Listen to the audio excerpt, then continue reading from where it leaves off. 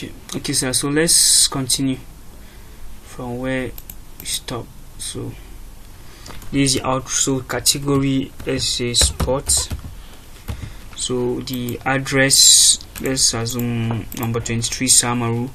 Then the venue of the event, legs all. Then the time that the event will be scheduled, let's assume 12 a.m. Then the event flyer. So you upload the event flyer. Let me use this. Then this one, it is the event description. You write everything about the event. So once you are writing, you can use the bold, italic, underline, whatever it might be. So you click on submit. Okay, it's okay. Event date, that's the date of the event. I'm very sorry, I skipped this. So all fields are required. So submit. So it's loading. You can see it says events successfully. Sorry, events uploaded successfully. So let's go here now to events. So let's refresh this. You can see the event just came, developers outreach _ posted on so date. So that's how it works. So the more you upload, the more it comes. Then you can see the page, in case this 10 per page. So once it exists, then to create another pagination, that's making 2. So that's all about this. Then also you can view events. So the same thing goes to blog, goes to these at events. It's something similar, just that the details will matter. Blog is just the headline, the flyer, and the blog details. That's what is being required. So sorry.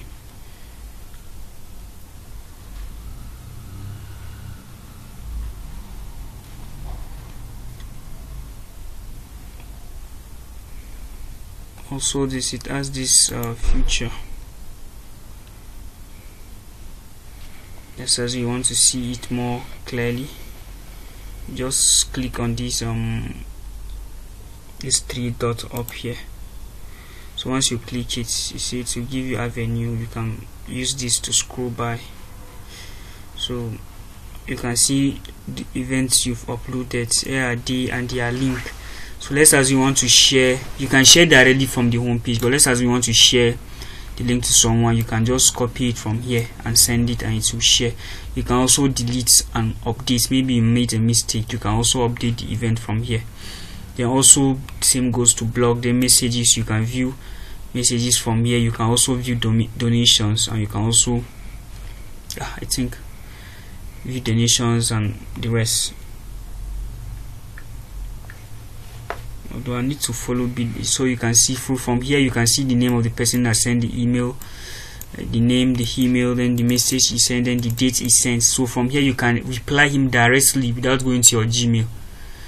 Although this website needs to be hosted before that function is going to work. So this is just the demo of it. So once, okay, let me just click on reply so that you see how it works.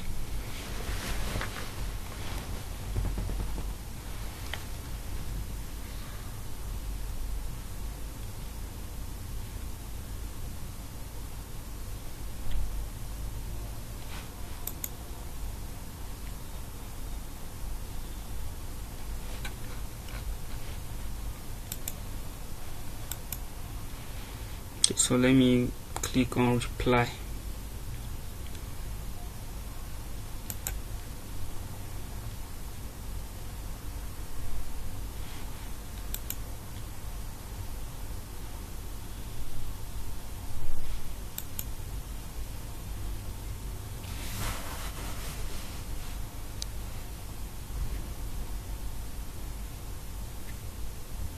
And for this admin dashboards, okay, I'm coming.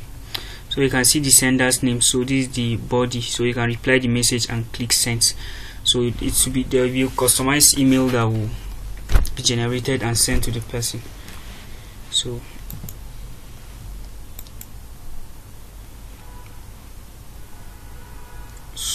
I think for these admin dashboards, the login, it is being, because the password is encrypted. So for security, because me as the web developer, it's once it is being hosted and you change, because you are required that once I host this website, you change the passwords to whatever you like the password to be. So once you have changed the password, I no longer have access to it. And let me show you, I encrypted the password. The password is encrypted. So even if you should, this database, that's from this end, even though you should change the password, I don't even have access, because since it is encrypted. So encryption means that, like your normal Facebook, whenever, let's assume your password is 1234.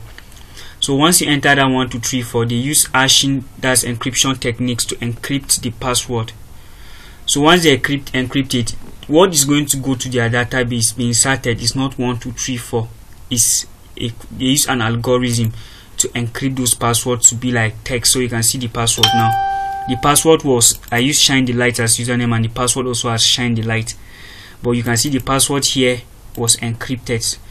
So even if one should copy this right now, okay, let me just give you a sample. Even if one should copy this here, let me log out. So even one should use this as the username and this as the password and copy this, it won't work, because once you put this, it will encrypt this thing again, this text, it will encrypt the string again, and it will give a different result. So you can see your password is only visible to you. So let me use Shine the Light as username, then password. Let me copy this now for you to see how secured it is. Oops. Okay. I didn't click this well. So let me use Shine the Light. So let me just Control V. Okay, I pasted it twice. Control. Okay, let me just use the paste so you can see. So let's log in. You can see error, wrong login details. But what if I use Shine the Light now? Let me copy this, Control C, and let me paste it, Control. So you can see. So you can see it as login. So all this being stored in the database is different from what you used to log in. So that's the encryption technique that's being used in website for security purpose. And the encryption techniques I use here is MD5. Yeah.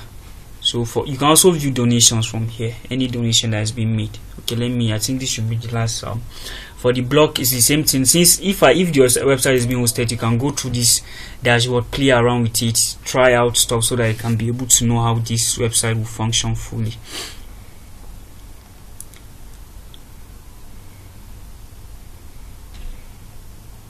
I'm very sorry for the delay, because this wasn't supposed to take much time more than this, but due to, since I'm using this Thunder share, and it's Thunder stuff, yeah, and it's sharing the GPU of the system acceleration, so it tends to make things slow. So the only way is to update the RAM, which I'm using 4 GB of RAM. So you can see the names. Like once someone filled the donation page, so that success page you see, once someone has successfully paid the money, that's the donation money, the fund. So this status is going to change to what paid. But once someone just filled the form and he didn't pay using that pay stack, it will be what not paid. So that's when you can be able to identify whether one has paid or not. So you check your pay stack for verification. So that's it. So thank you very much. I would like to get back from you in case there's any correction or any other thing else aside this.